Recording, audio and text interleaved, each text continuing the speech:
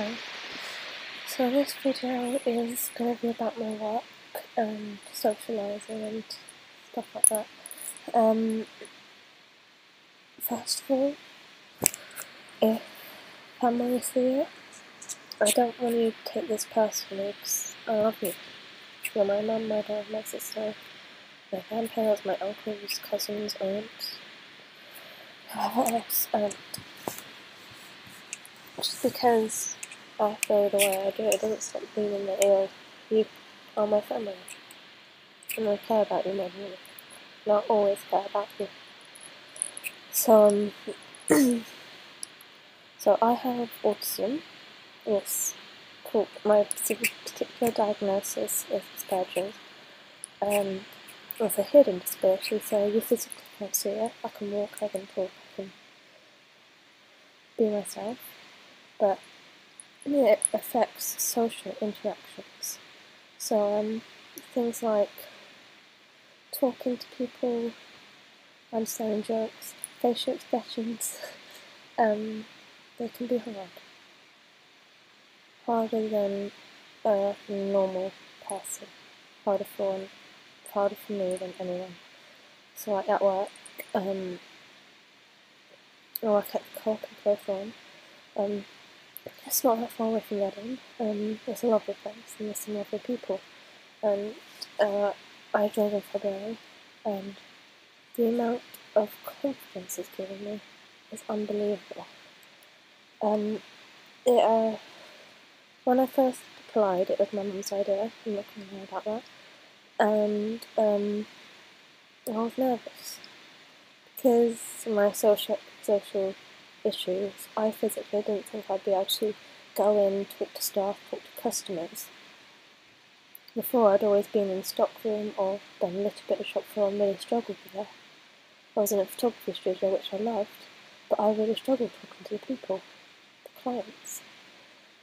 And so I applied for the job, and so I got it, and I got it in February. And since then, wow, my confidence has grown so much.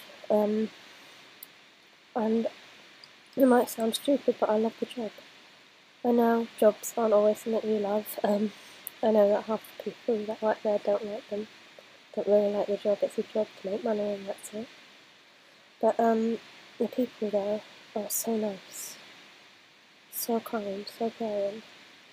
I don't always talk to them, but I want to. I mean, I sometimes lie awake till 2 AM, 1 AM. Sometimes I don't even sleep because I'm trying to think, oh, I want to talk to blah blah.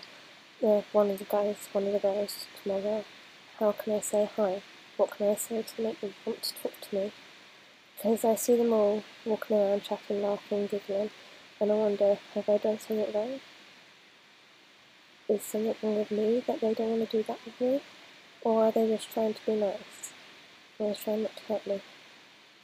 I'm physically scared to talk to each and every one of them just in case I say something and then bam, next day I come in and I say I've lost my job or no one talks to me.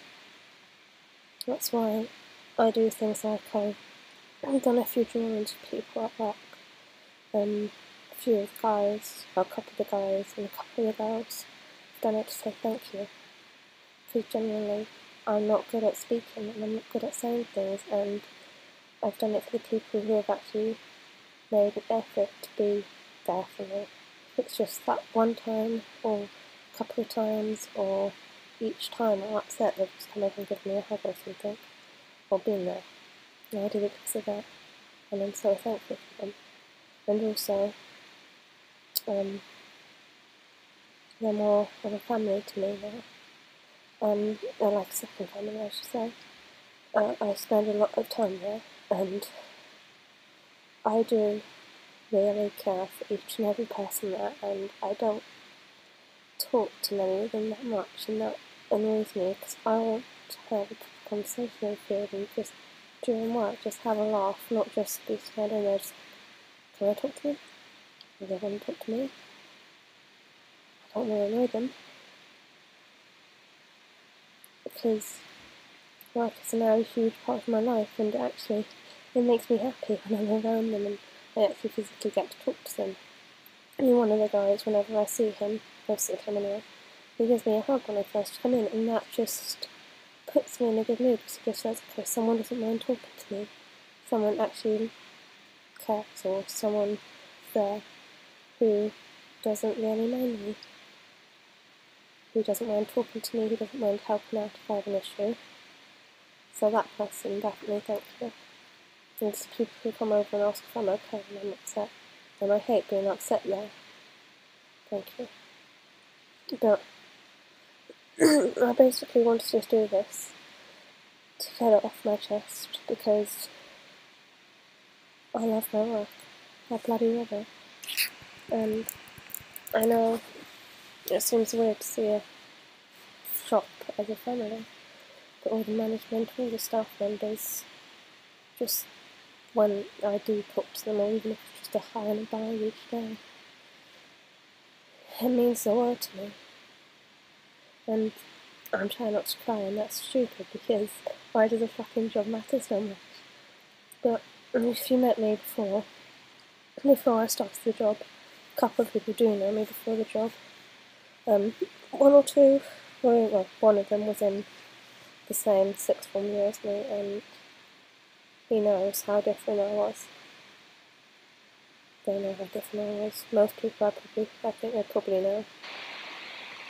I have changed since I've joined Co-op, and I have to thank each and every one.